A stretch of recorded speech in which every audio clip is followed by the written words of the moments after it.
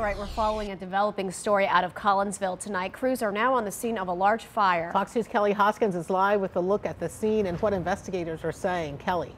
Well, we're here in the 300 block of Buck Street, and I just want to step out of the way so you can see that emergency and fire crews remain on the scene for the second alarm house fire that started about 9:30 tonight. As you noticed, firefighters from different agencies are here to assist the Collinsville Fire Department with this house fire. Now, we're told that at least 4 people were inside the home when the fire started, and we're told all of them made it out safe. However, one had to be treated for smoke inhalation. We talked with the fire captain about the weather conditions and how it had an effect on the fire. The vehicles are down here on the main road, and it was difficult to get as much vehicles up the hill that we needed, but we were able to get all the people up there. It just took a little while from the walk up there.